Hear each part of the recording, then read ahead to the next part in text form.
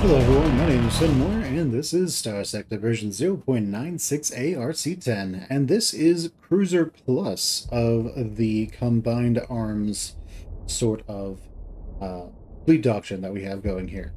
Now, these guys are absolutely just devastating. The Executors are basically like two champions sort of sandwiched together. They have a little over twice the damage of two champions, and they have a lot that makes them really scary. But alright, let's see how they do up against about 80 points. So to field all of these, we have the Executor, we have a Drover that is set to the Cruiser Plus Drover type. We then have the Afflictor and the Monitor. The Monitor and the Drover are escorting the Executor, Executor, and the Afflictor is just on its own, doing its own thing. So, how's it going, guys? Now, the main strength of the Executor,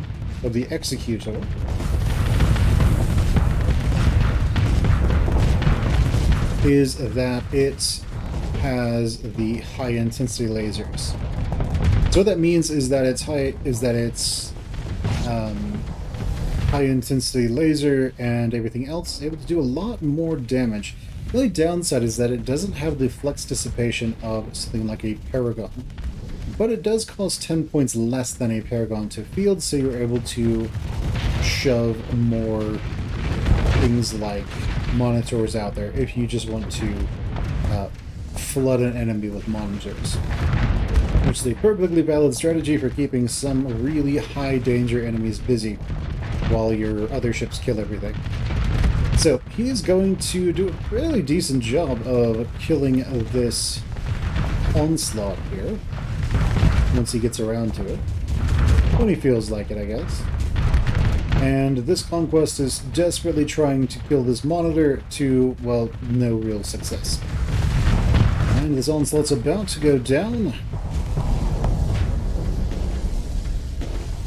I guess he isn't. The luckiest onslaught ever. His conquest friend, though, he's gonna have some problems.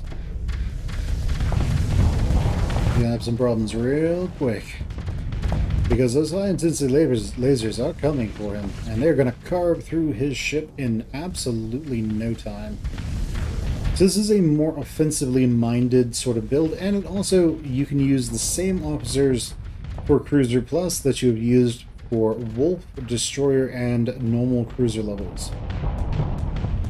So no changes to how officers are designed for those. So any EMP that arcs through here might be enough to kill this Paragon. It seems to just have a magic pixel of health. And well, there it goes. And this conquest is also just absolutely friggin' dead. And yeah, he's gonna die real fast. So that's about it for these guys.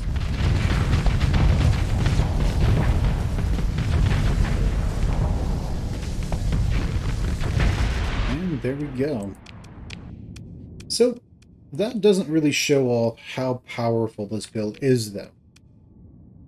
Instead, let's get this set up again. And let's instead show you what happens when you start slapping lots and lots and lots of carriers against this thing. So we have 110 deployment points, and this costs about 77? Yeah, 77. So by deployment point measures, this should be a slaughter. However, the Drover back here is actually really good at killing off enemy fighters. So with these Xiphos, it's just going to start slaughtering everything left and right, and the Executor here is going to be able to start bursting people down fairly effectively. Now, it doesn't have the same survivability as a Paragon, so it might take damage, it might even die, but it looks like it survived the Alpha Strike.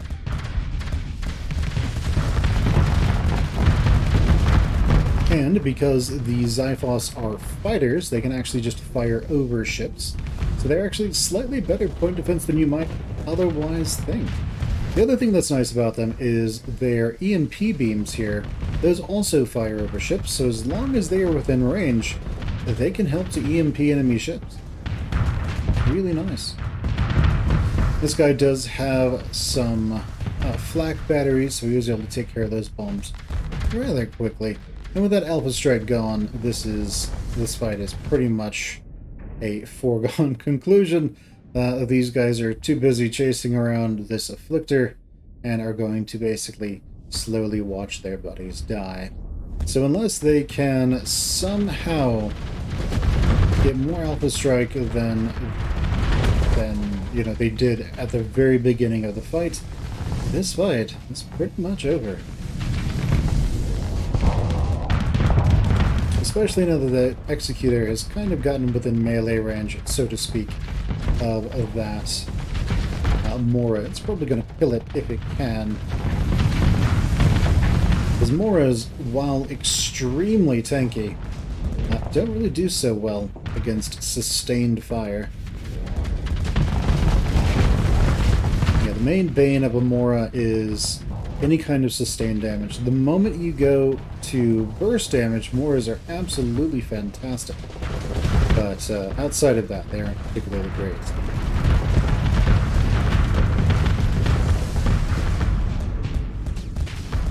Okay, and the battle is taking quite a bit of time, but once this Mora is gone, that'll be one last carrier you have to worry about, and he will be next. Or whoever. So this monitor here is doing a fantastic job of blocking a lot of these Atropos missiles coming in from these daggers. This Heron is starting to get a little bit of chip damage on this Executor, but that's okay. Remember, this is 110 deployment points versus 77. And he is very focused on killing this Mora. He really doesn't like that guy.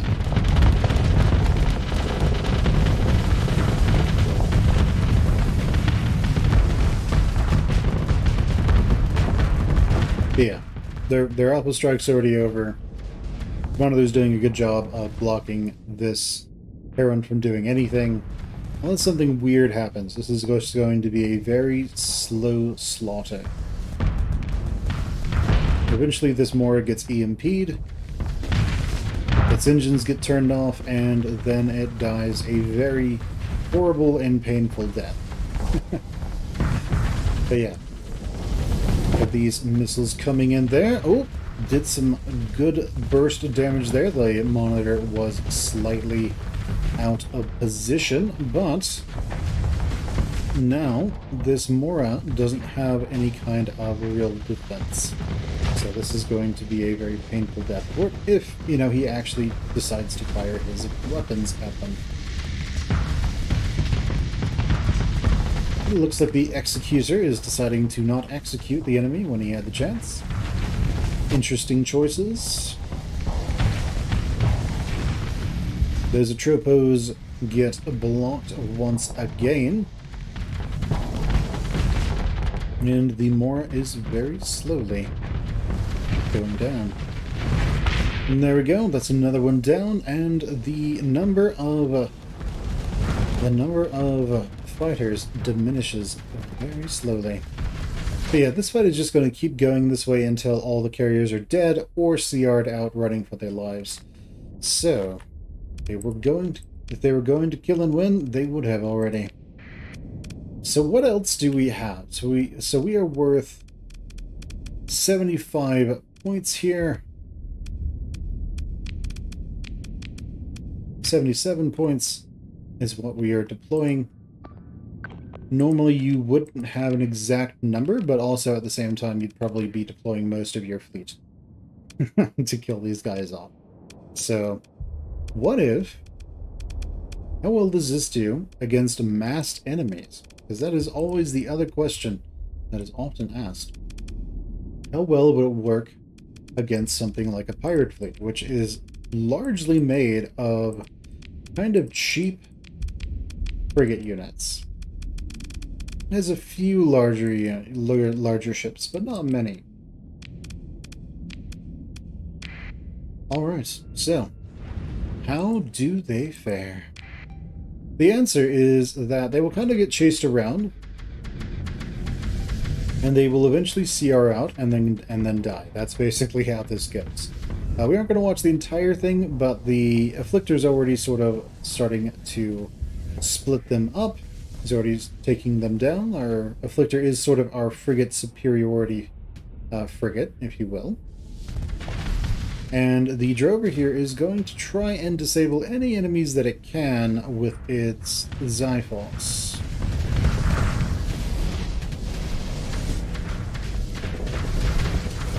Alright, we can see this wolf trying to do something.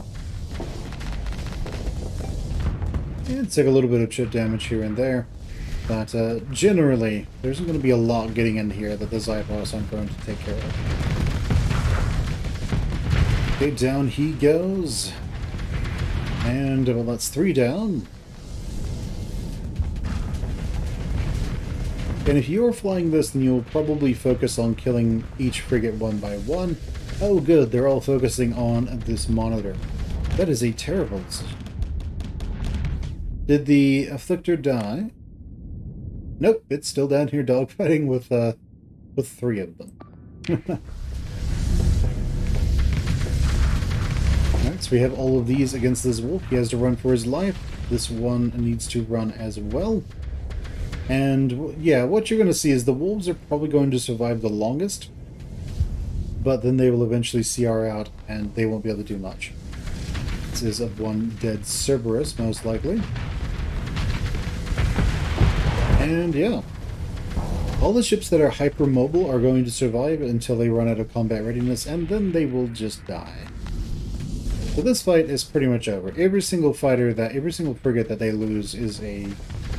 it's not substantial loss in their ability to deal damage, but every single one adds up, and they've lost a significant portion of their fleet so far. They won't be able to really do much to us. If they make somewhat poor decisions, they will die, but if they don't, then they will sort of just run away until their CR hits 0, at which point they will all just die. So, there definitely are some options here. But yeah, it's very effective at what it does. Like, no missiles have... very few missiles, if any, have been able to get in here and deal damage. And when we had those massed fighters, very few fighters were actually able to close in and do anything as well. The Xiphos are going to help EMP the enemy, which just means that the Executor can execute them. But, alright. Also, once the missiles get their hard flux up a little bit higher, the ion beams are able to disable their engines for the most part. So the Afflictor is starting to CR out, which means these guys are going to start CRing out somewhat quickly. They're already CRing out, it seems. There goes another wolf. Yeah, they're slowly starting to degrade. So yeah, what you will see is just everything just dies over time. The Afflictor is probably going to die, but that's just how that goes. But alright, that is kind of the build. That's how that fleet works together. You would normally have 3 of these squads out in bigger fights. When you go up against fights that require a bit more, you can definitely go over here and just start spamming out your spare monitors. You can generally spam out as many of them as you want.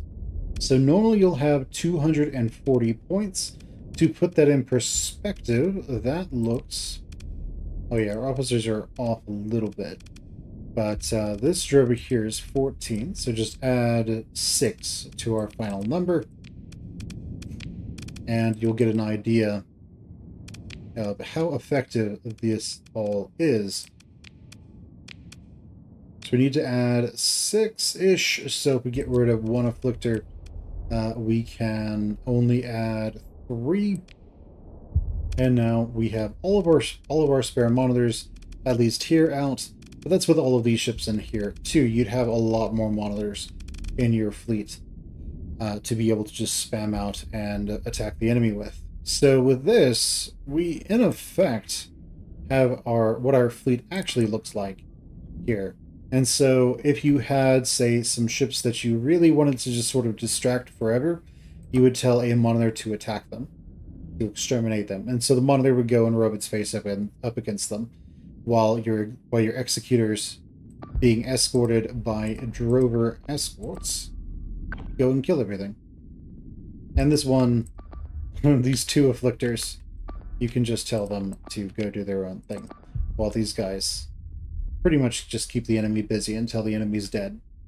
But yeah, that is the build. This is actually one of the stronger builds out there, simply because you're able to throw more executors out on the field, and these executors are able to do a fairly high amount of damage very quickly. But alright everyone, that's been the build. That is a demonstration, and I will catch you all later. Bye everyone.